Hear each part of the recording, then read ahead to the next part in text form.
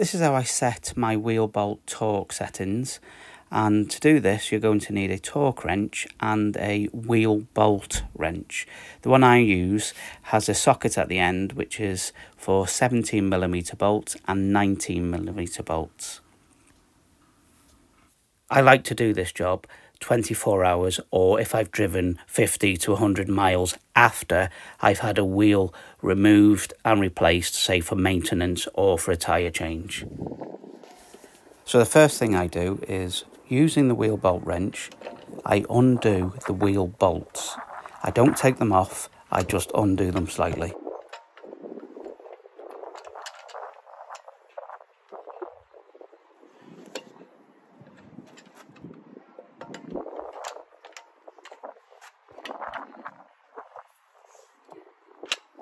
And as you can see, one of the bolts is actually a security locking bolt, so I will have to use a separate socket adapter for that bolt.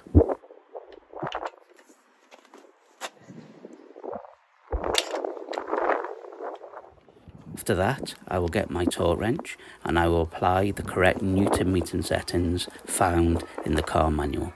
To get these settings, undo a locking nut at the bottom of the torque wrench, turn the handle to the correct settings, then reapply the locking nut.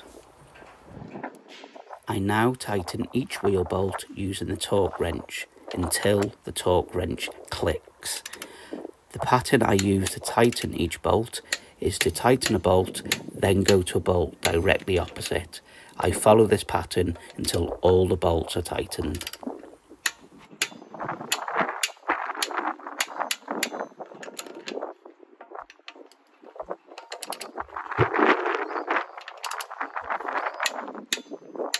Once completed, I do like to repeat the process, retightening each bolt just to double check.